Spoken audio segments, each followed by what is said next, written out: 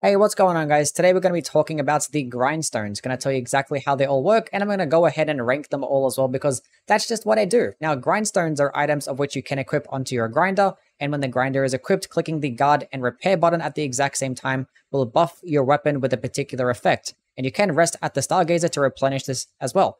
Now, to unlock this, you actually have to talk to Vanini in the workshop at Area 3, and once this area is cleared out, you can actually talk to him back at the Hotel Krat, and he will gift you the Flame Grindstone. Then after this, you can talk to Pulcinella, to which you can buy the Electric BLITZ Grindstone. Now, unfortunately, to acquire the rest of them, you are going to need Vanini collection boxes. Getting one Vanini collection box and giving it to Pulcinella will allow you to buy the Acid and Indomitable Grindstone. Getting 2 boxes unlocks the Destruction and Satisfaction Grindstone, and giving him a 3rd box will let you purchase the Durability and Perfection Grindstone. Now, the Grindstone effect duration does actually last 40 seconds for every single one except for the Perfection Grindstone, which only lasts 15 seconds. Now, via the P organ, there are certain types of upgrades of which you can increase this duration at Phase 2 and at Phase 7 as well. And speccing into either one of these will actually increase the duration by 5 seconds. Obviously, going into 2 will increase it by 10 seconds. Now, unfortunately, this is not the same for the Perfection Grindstone. Speccing into one of these will only increase the duration by 2 seconds, and obviously speccing into both will increase it by 4 seconds.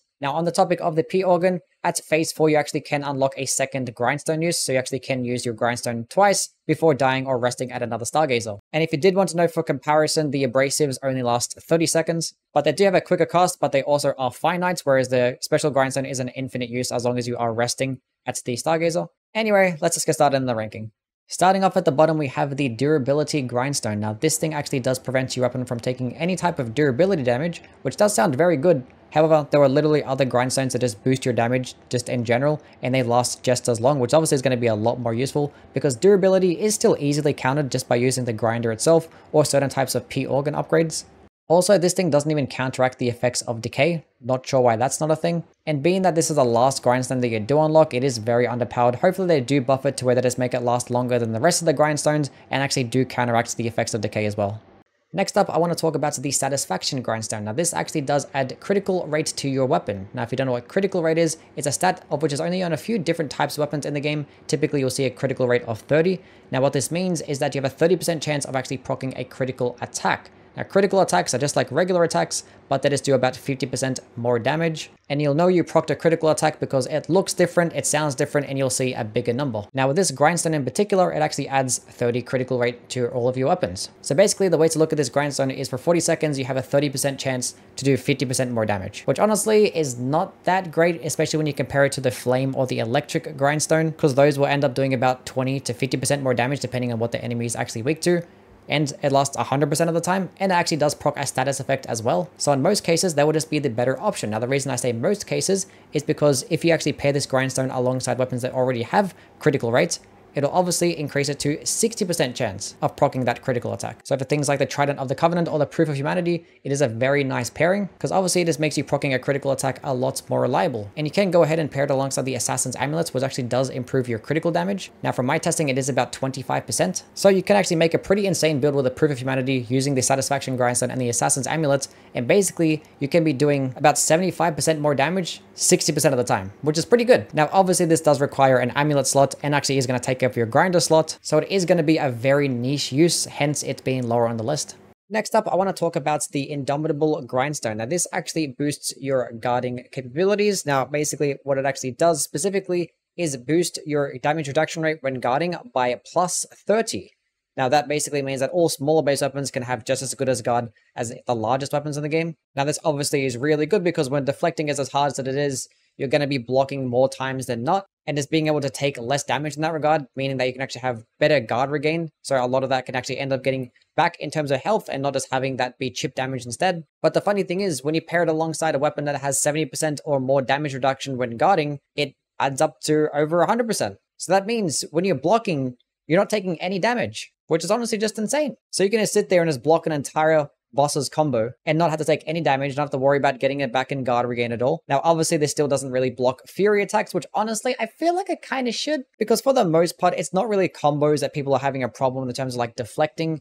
It's more of like the insane fury attacks, which is probably why people will end up preferring the Perfection Grindstone over this one, as we'll get into, because you don't really serve much of a benefit by actually using this grindstone, because you're always going to be better off deflecting or just dodging in general, because it means you have more destruction damage or you just end up having more stamina. Because having this be able to block fury damage wouldn't be too far-fetched, because one, the perfection grindstone exists, and there's literally a perk in the phase 7 of the P organ that literally lets you block fury attacks. Now, yes, this is actually tied to New Game Plus 2, but having it be part of a grindstone, I feel like that's kind of cool. They probably won't do it, but I can dream. But this definitely is a very good grindstone and definitely worth using, especially if you have something that's over 70% guard.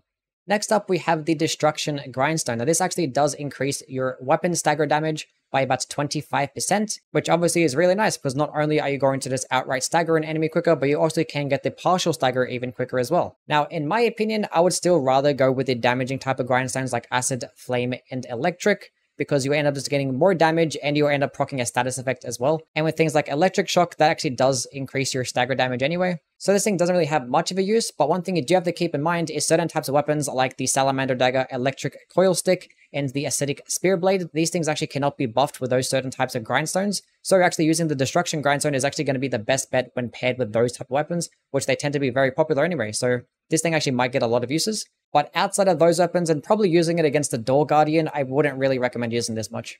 Now, next up, we want to talk about the Perfection Grindstone. Now, this actually allows every single one of your blocks to be a perfect guard. So basically, all you're going to do is hold onto the block button and you'll just end up deflecting everything without having to time it whatsoever, which is great in this type of game, being that all these bosses, especially towards the end of the game, that have these ridiculous types of movesets and these insane fury attacks that require very good memorization or really good reaction speeds. So just having this grindstone can just trivialize a lot of those attacks. Now, the major downside is that it only lasts 15 seconds, which compared to all the other grindstones that last 40 seconds, it is a very big difference. So the way to use this is that if there's a particular type of moveset that you're really struggling with, it gets a certain type of boss, I would just like wait for them to actually probably about to do that attack, then use this grindstone. And by the time that you actually get this grindstone, you actually might end up having 2 uses anyway. So you actually can get about 30 seconds worth of this perfect guarding, which is obviously just amazing in a boss fight. But I'm pretty sure everyone can think of at least one circumstance to where they wish they actually had this perfect grindstone active, because this thing is just that good. It's extremely low risk and very high reward. Now it's number 1. We're going to have a 3-way tie between the Acid Grindstone, Electric Blitz Grindstone, and the Flame Grindstone. Now, in my opinion, I think the Electric Blitz Grindstone is the best one, because I think Electric Shock is the best status effect, because not only will enemies take a lot more damage, but they'll end up being staggered a lot quicker as well. But the reason as to why there's a 3-way tie between these is because depending on what enemy you are fighting against is going to be dependent on which one you actually do choose. If you're fighting humans, go with the Acid Grindstone. Fighting puppets, go with the Electric Blitz Grindstone. And if you're fighting carcasses, go with the Flame Grindstone. Because not only do these actually just add more damage to your weapon, but they also last the exact same 40 seconds as all the other grindstones. And they just add that status effect as well. And status effects in this game are extremely powerful. Once you end up proccing the status effect, you end up doing a lot more damage and you have like an added benefit as well, depending on what the status effect actually is. So this was probably to nobody's surprise, but yes, these ones are going to be the best ones. Now keep in mind, once again, if you have things like the Salamander Dagger or the Electric Coil Stick, those type of weapons cannot be buffed with these type of grindstones. So I would just recommend using the Destruction Grindstone instead. But everything else, use these definitely. Anyway, that pretty much concludes it for this one. As always, please do like and subscribe, because I do have some more Liza P videos coming along the way. Might go over the top 5 best handles or top 5 best hilts. Let me know down in the comments which one you do want to see. And do follow me on Twitch as well, because I am live every single day. Anyway, see you guys in the next one. Bye.